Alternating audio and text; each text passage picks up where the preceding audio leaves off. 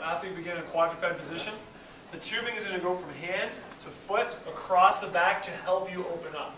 So you're going to begin with the hand at the back of the head, and then you're going to get assisted opening. So he's going to try and open up and reach into extension as far as possible while being assisted, and then return back down to neutral spine.